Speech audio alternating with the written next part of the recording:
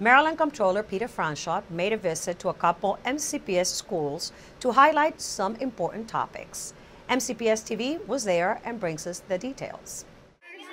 Montgomery County Public Schools is the largest school system in Maryland, annually growing by nearly 2,500 students. Projected enrollment for this school year is more than 156,000 students. State Comptroller Peter Franchot, along with other local and state elected officials, had the opportunity to learn about MCPS's needs for capital improvements on a visit to Highland View Elementary School, a school that has more students enrolled than it was designed for. I'm going to report back to the governor. This is a fabulous school, and we need to put some state money into Montgomery County to help out with the renovation.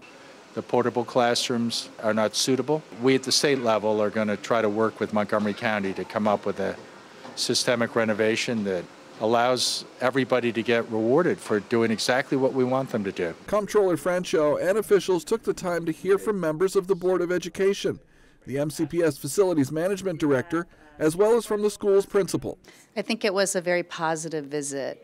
He was very interested in hearing about our school, about our successes, our challenges with the facilities, with the 6 portable classrooms, and I felt that he was very committed to engaging in dialogue with local and state officials about how he can be helpful. Every single year we're growing 2,500 new students entering the school system. That's about a new high school every single year. So one of the challenges as a lawmaker is to try and find how we're going to finance all of this school construction and modernization. And as we go into the Annapolis legislative session in 2016, I think at the top of our minds is how do we get more money into the school system to be able to take care of this over-enrollment.